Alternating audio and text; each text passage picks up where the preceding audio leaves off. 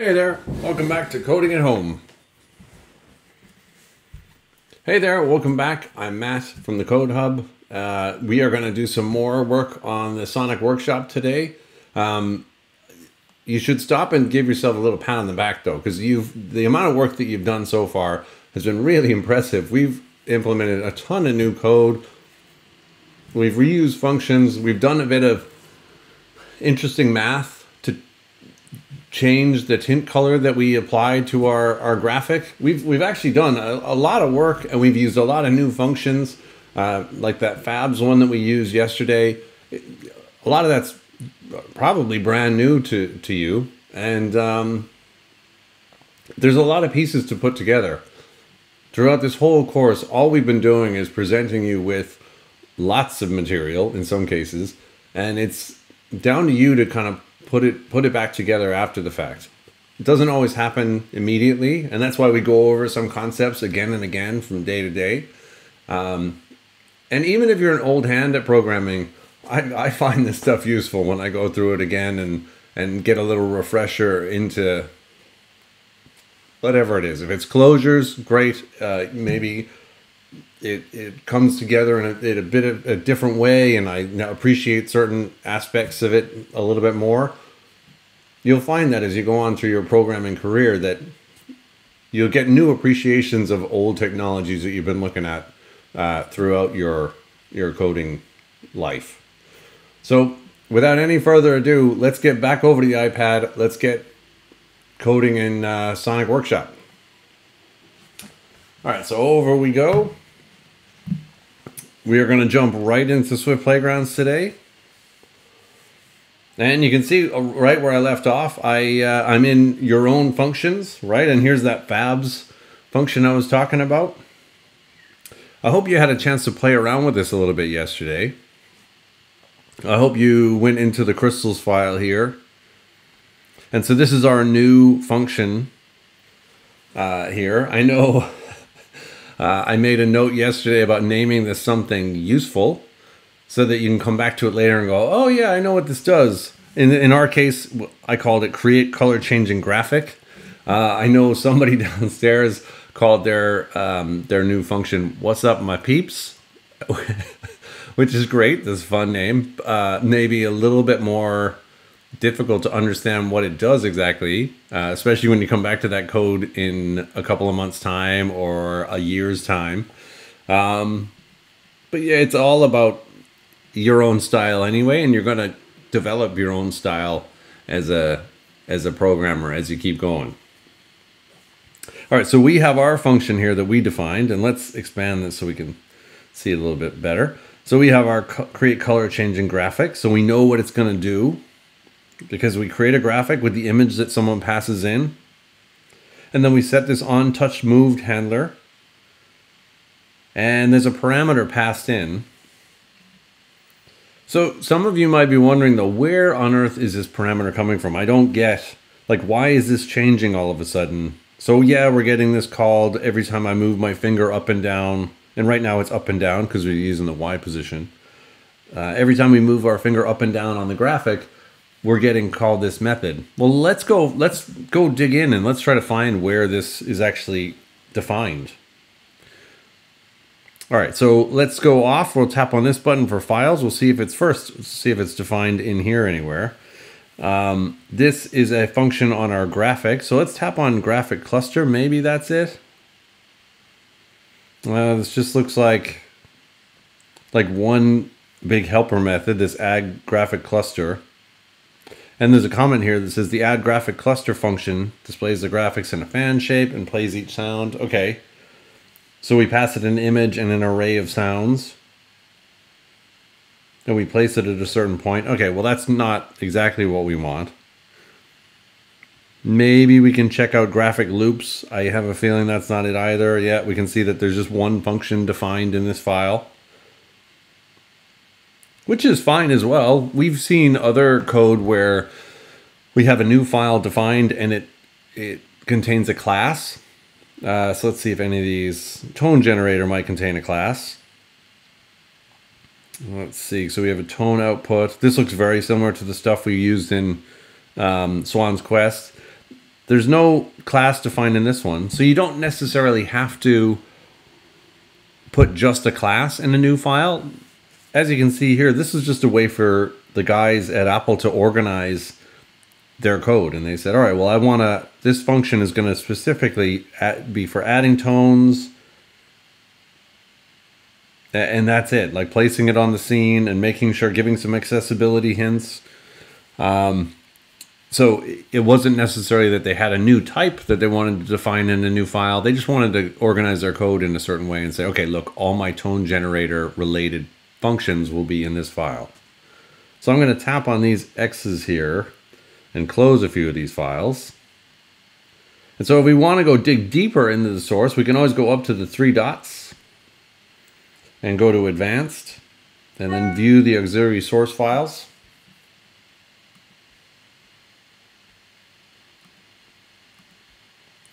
All right, and now we're going to go into Contents. We will go from there into, let's see, I think it's going to be in Modules. And so we're looking for the graphic type definition here. So let's have a look in SPC Core and Sources, Playground. Okay, it's not in there. It's not in supporting. Nope. Let's see if it's in extensions. Nope. All right, so let's back out. So let's see. The next most likely one. Let's try Sonic Resources. This might just be resources. No, this is. This is just an enumeration with all the Sonic sounds and an extension for loops. So that's not what we want. Let's see, the assessment, that's not what we want. Let's see, sources, there's our view controller that drives the live view. We looked at core. Let's look at the game, maybe. That's a player, okay. The scene. Oh, here we go. So if you look in the SPC scene.playground module, we're going to open that up. Look in sources, and then down here we have a file called graphic. So we tap on the file name, and then we tap on this over here to highlight, to get rid of our file browser. And we can see we have a couple things. We have a couple frameworks imported, right? So this is other people's code that they've imported so they can now use it in this file. This is an enumeration of all the types of graphics. So we can have graphics, sprites, characters, buttons, and labels. Okay. We're only using the graphic in this playground so far. We have basic shapes is another enum that we used in Swan's Quest that maybe we'll talk about a little bit next week. We have a color. We have a gradient color. An image. Okay. Shape type. Okay, well here is where we start. We have this class, graphic, and then a colon and message control. All right, so this tells us from the comment here that this is a graphic object made from an image or a string that can be placed on the scene. Cool, that's what we want. Well, let's have a look to see. We have a definition here of public var on touch moved handler. So this is our unnamed function. They actually save it off in a property on our class. And this is what the type definition looks like. So you can see here, this is the type definition for suppress message sending. It's a Boolean, right? So it's either true or false. The default animation time doesn't have a type definition there because they just assign it to 0.5. So Swift automatically infers that it needs to be a double. We have a graphic type property that's given a graphic type. So we can see that this is just another way of defining the type. So this function, it includes a touch. So we have 2 sets of parentheses. The first set encloses the whole function definition. And then the next set in here, this is for the parameters that get passed in. So it expects a touch parameter and it's going to return void. So it won't return any message or any information out of that function. We have our public function set on touch handler. So that's our touch handler. Here's our on touch moved handler. And all we do here is assign the handler that we pass in to our property. So let's go scroll down and see if there's anywhere where we call that on touch moved handler. So let's see, here's some accessibility hints and some localization stuff. Here's where we initialize. Here's some initializers for our graphic.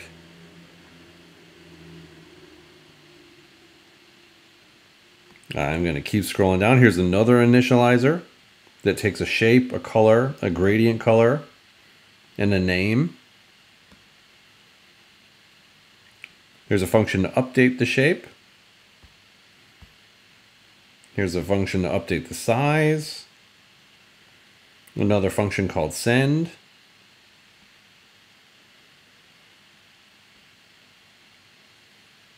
Let's see, we'll keep going. There's the alpha. There's a computed property. That's another coding concept that we haven't even touched yet. That's kind of interesting in Swift. There's our position. Here's a place function where we can place the graphic at a certain point. There's the Y scale and the X scale. There's an image property. Here's where we set the tint color. Here's an interesting distance from point function. And remember, we used that in lights, camera, code to when we were building our game. We used that distance from function to figure out how far away something was from us. And if it was close enough to make contact with us, it counted as a hit, or maybe we collected something if that's what our game was doing. So here's the remove action. Let's keep going. Here's some animation stuff. This SK action is their animations. Their rotations. So these are the, remember we have a glow method on our graphic and we have a scale. So if we keep going down, you can see there's a lot of code that they've written for this particular class. There's a spin, there's another animation. Here someone's used this little mark is a nice way of letting the tool that you're using to write this code, in this case Swift Playgrounds, but on the Mac you'd be using something like Xcode. That'll give you a special sort of highlight to let you know that it's a new section of code. It's another way of organizing our code. So that's the audio stuff. So I actually don't see any of the touch stuff in here. So we're not getting any of the touch events in here. But you can see already this is a huge amount of work that someone's done just for us to be able to place a graphic on the screen. So let's hit this back arrow here. And let's have a quick look to see if there's anything that looks likely for handling our touches. Let's tap on this touch.swift.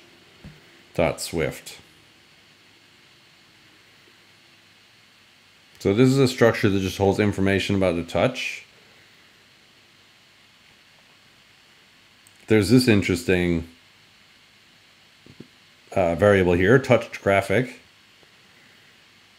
That might be kind of useful to use at a certain point if we decide to start developing a game using this code.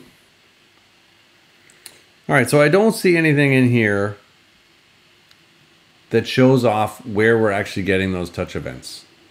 So what we'll do is on Monday, we'll explore that a little bit more, because you can see there's actually a lot of code in here to go consider.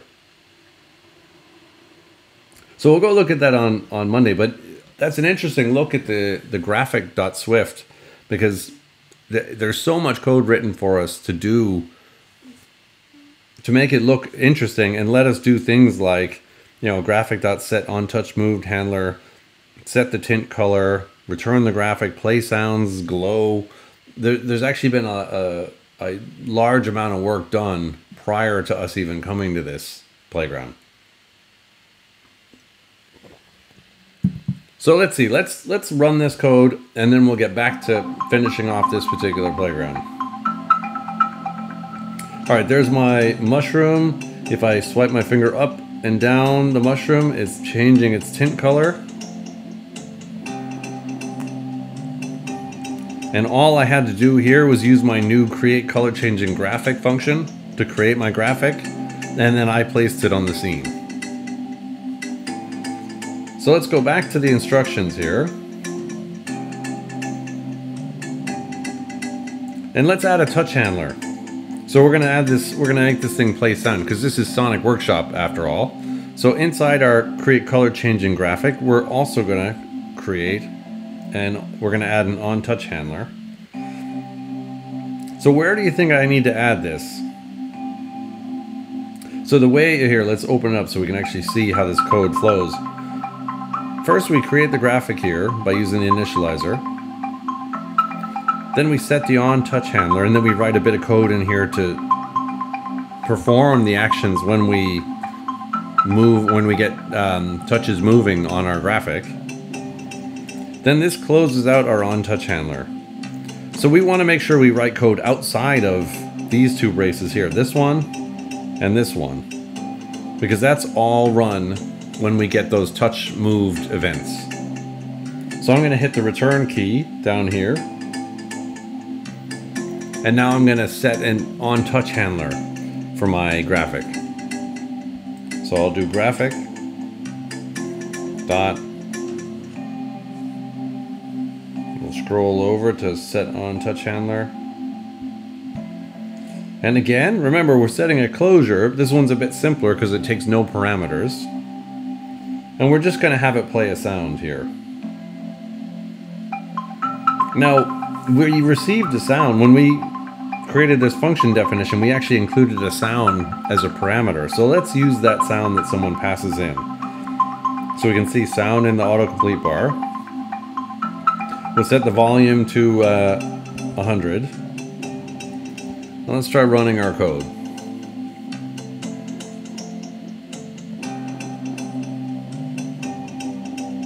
Okay, there we go.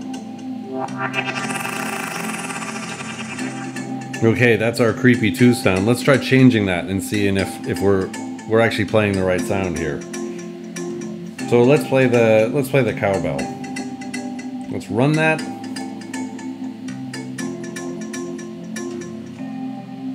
Okay. Okay, there's our cowbell.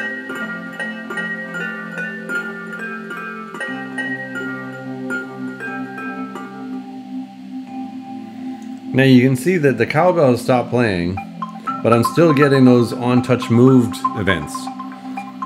So now we can start to explore when those different messages are being sent. This is very useful because that's a main aspect of programming, is you have to know when certain things are getting sent. Got my underwater.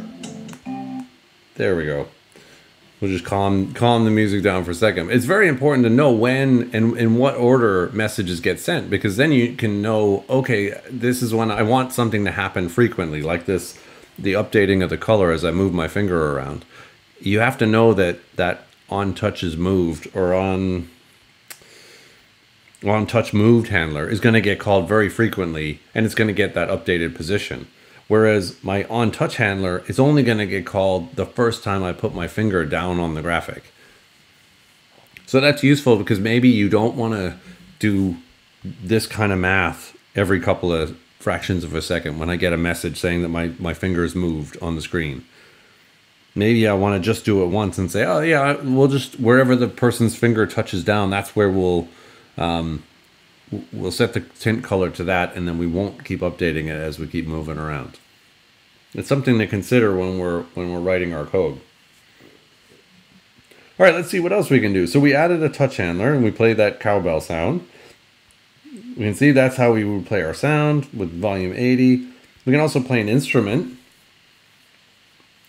Okay, or we can play music.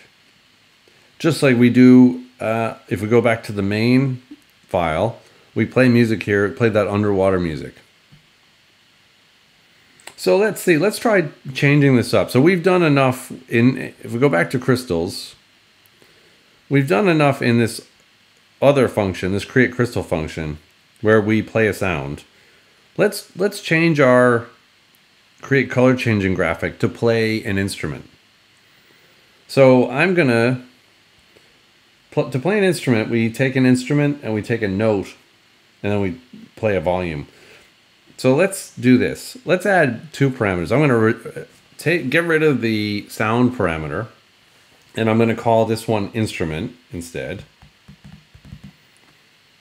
And instead of, I have to change the type because the type isn't gonna be an instrument anymore. It's gonna be I think it's a sonic instrument. Or no, actually no, it's just a regular instrument. Now I want to add another parameter to take the note as well.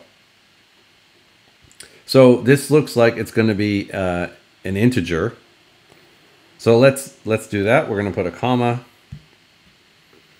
And we're going to say, we're going to call this note. And then we have to tell Swift what type of parameter this is, and we're going to say that it's an int. Luckily that's the very first one in my autocomplete bar, so I'll tap on int. Alright, so I've got a small error here. If I go look at here, my play sound function is saying it doesn't know anything about sound. Well, of course, because we got rid of that out of the function definition. And we want to change this function anyway to be called play instrument instead of play sound. So let's do that. We're going to get rid of play sound. And I'll just tap on play sound and delete the whole thing.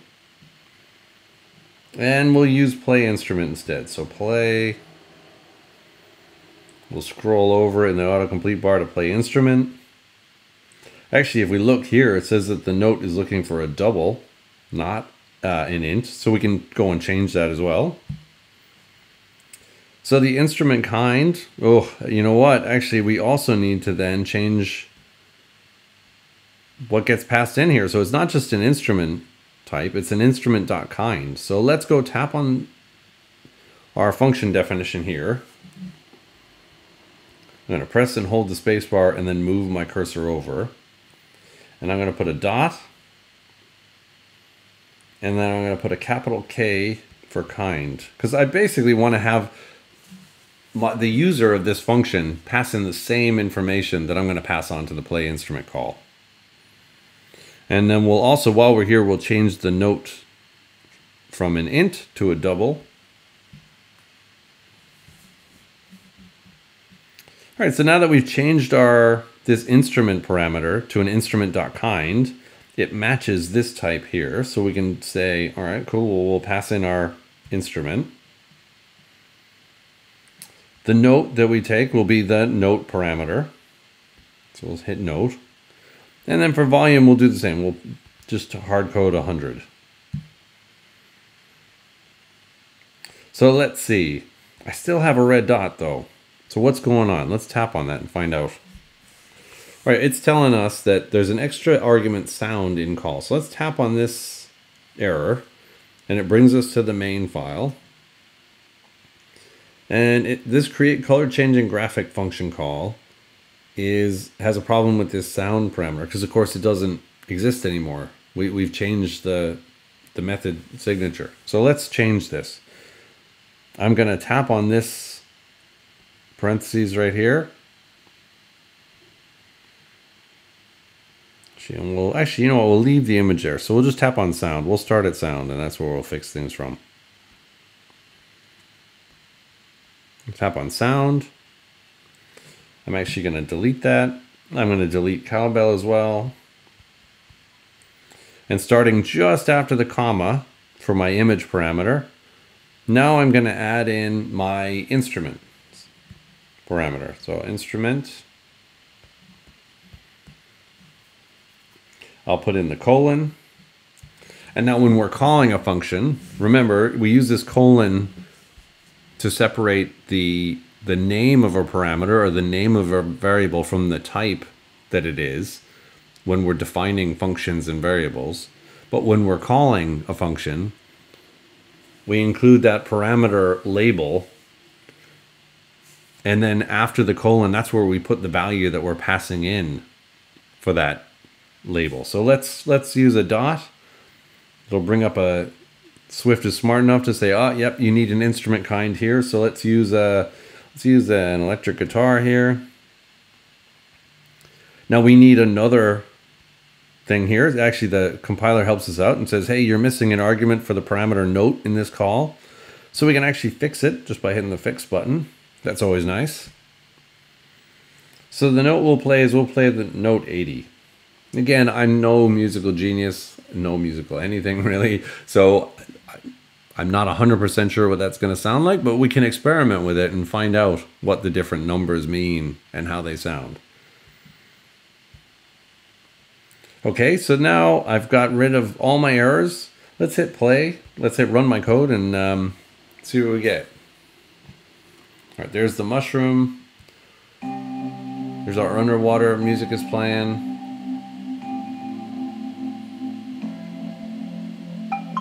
We'll actually turn that background music off.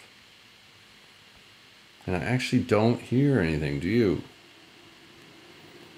Okay, so let's go check and see. Maybe we made a mistake. Let's tap on the crystals file.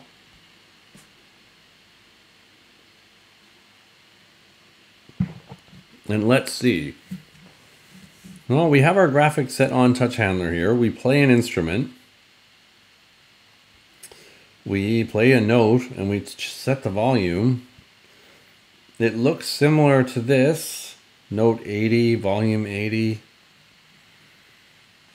We're passing in an electric guitar, note 80, and that's just getting used. Let's try running it. Maybe we missed it.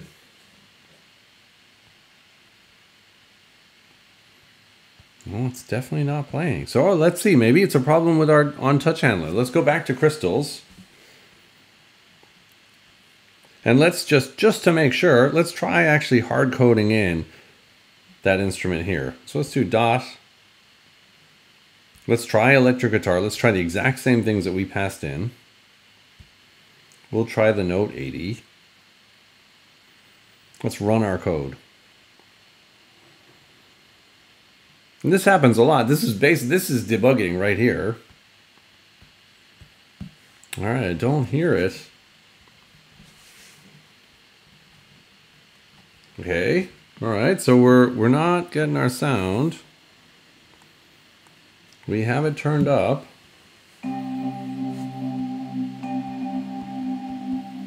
Let's try changing our instrument. Maybe it's an issue with the electric guitar. Let's try changing it to bass guitar.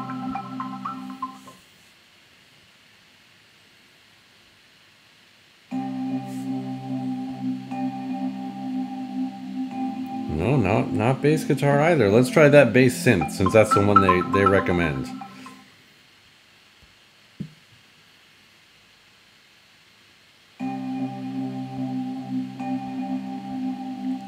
All right, well that still doesn't work. As we tap on our mushroom, you can see I'm tapping on it from the color changes.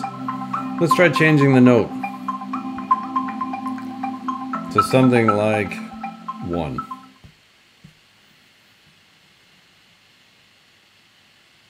All right, here we go. We'll turn off the background music just for a second. Oh, that's not working. So let's try another debug. So maybe another thing that might be happening is maybe we can see that this is being called.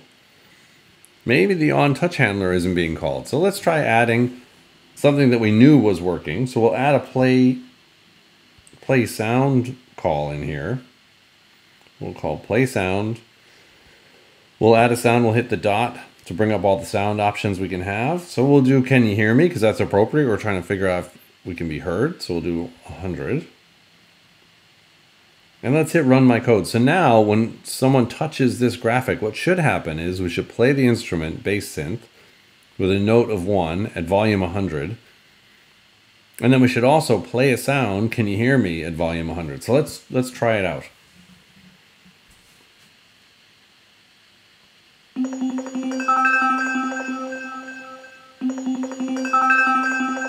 Okay, interesting. That's our play sound. Let's try commenting out our play sound and run it again.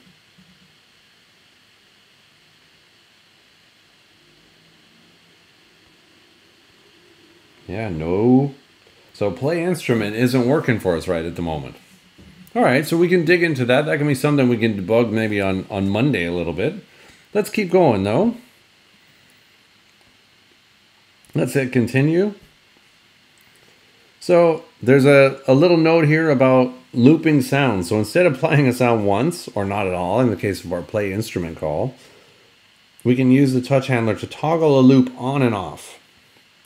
All right, so we can create a new loop by passing in a sound, and it expects a sound parameter. And then, so we could just create it, it's a loop type that takes a sound, and we can toggle it on and off by just calling this loop.toggle function. So there's a code example here, called a looping mushroom. And in fact, I was just going to propose that what we do is let's create a new function in here in the crystals file that'll do just that. It'll play a sound. This instruments one, maybe we'll have to tinker with a little bit more. But we'll have a color changing mushroom anyway for now that doesn't play any sound because the play instrument call doesn't quite work the way we expect it to.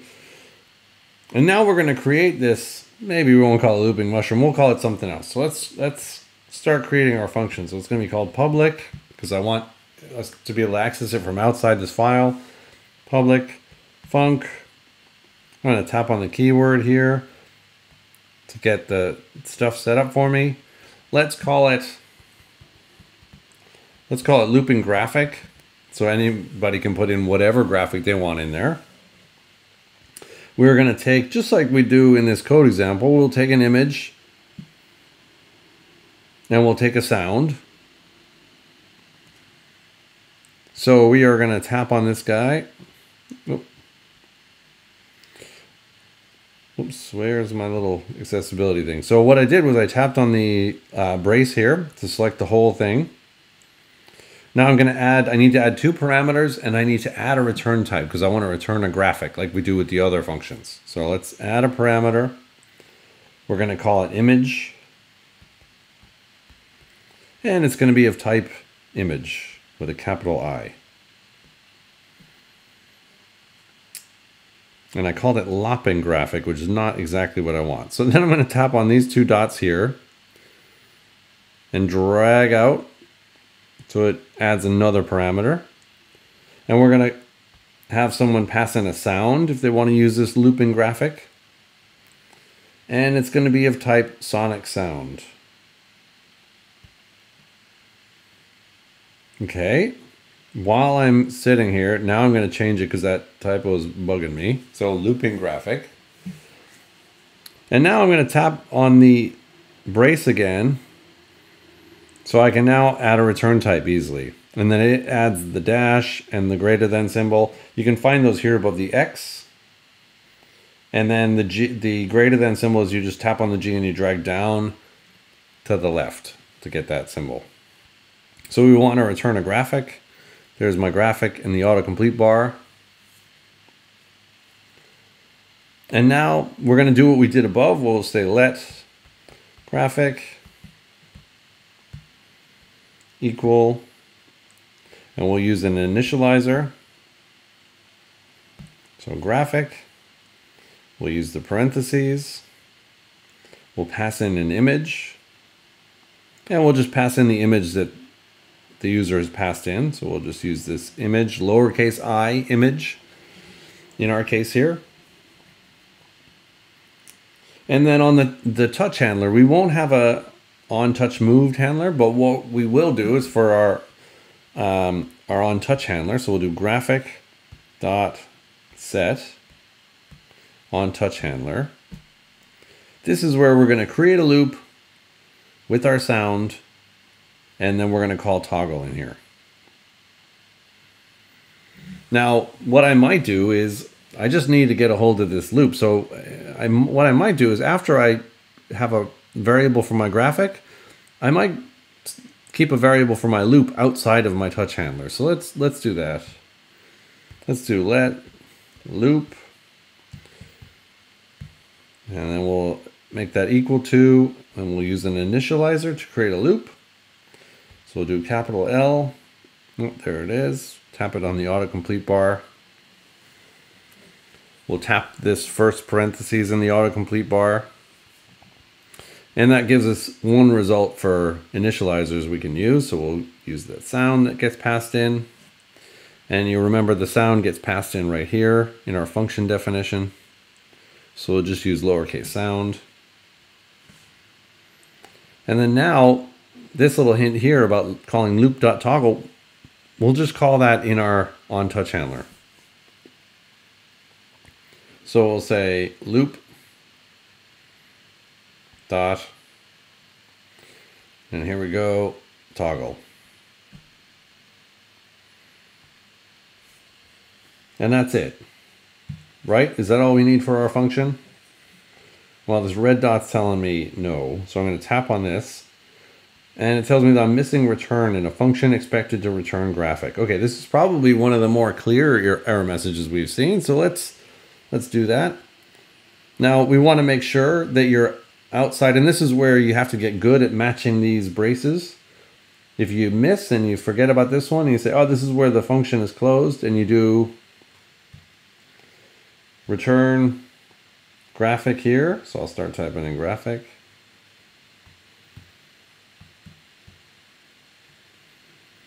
This is a bit of a problem because I can't return something from inside my onTouch handler. And in fact, it gives me this error message saying, hey, you're trying to return something when I don't want anything out of this function. So we'll actually move this.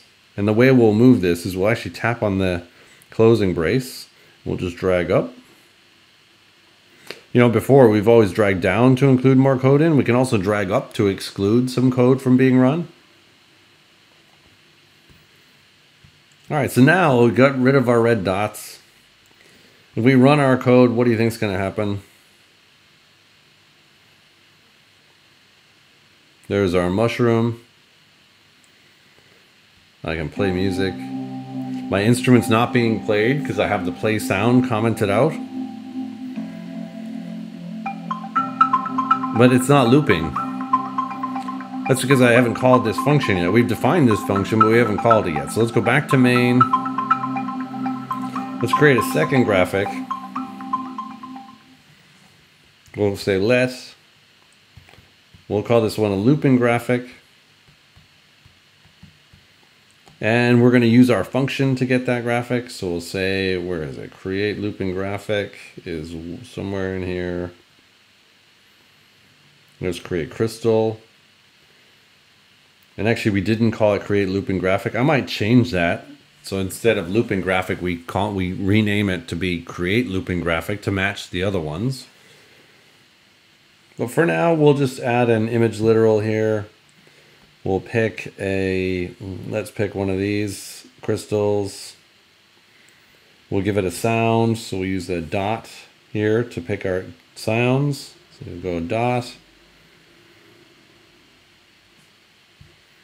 And wait for that autocomplete bar.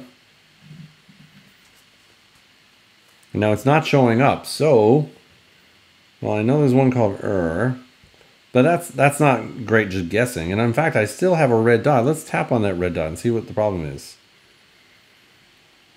So it's telling us, where's my little thing? It's telling us, oops, you have an error. You can't use the same variable to set its initial value. Okay, well, maybe this is the problem. Let's go check our function name. Tap on crystals. We might have an issue here because we're calling this the same as our variable. Well, let's update this and rename it now. So we're going to call it create looping graphic. Maybe that'll fix the problem. Let's see. I'm using camel case. That's why the L is capitalized and the G is capitalized. If we go back to the main function, we'll see that that's where the error is coming from. So let's rename this to create looping graphic.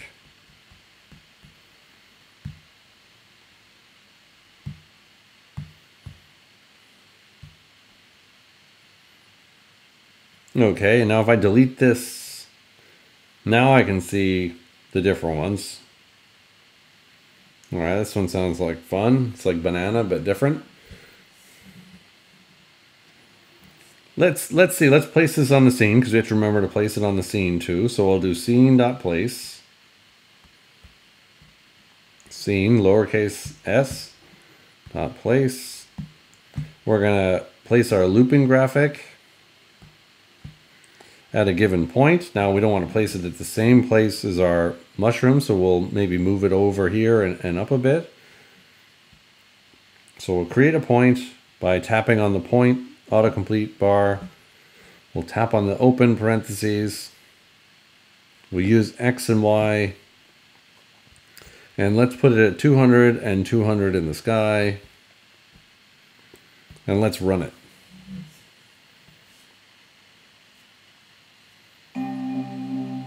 Okay, there's our new crystal. There's our mushroom that's still got its on-touch handler and its lack of instrument playing. Let's touch on our crystal. Okay. Now I'm not touching on it again, but it keeps playing over and over again. Now let's tap on the crystal again. Okay, so it finished out the sound, and then it stopped playing because it ran our toggle code. All right, so that's looking pretty good so far. Let's see, how far are we here? We've got a few more instructions to follow. We're gonna pick that up again on Monday, and we'll also look into how we handle those touches and how that on-touch handler and on-touch moved handler gets called. But this is a pretty good spot to leave it for today. You've done some good work. Feel free to create. Now we've created yet another function in here. Feel free to create a few more so you can start customizing your functions and making them useful in different ways. Maybe you want to change, instead of set tint color, maybe you had experimented with changing some other color or changing the position or scale. Try playing around with that over the weekend, and we'll see you on Monday. Good work.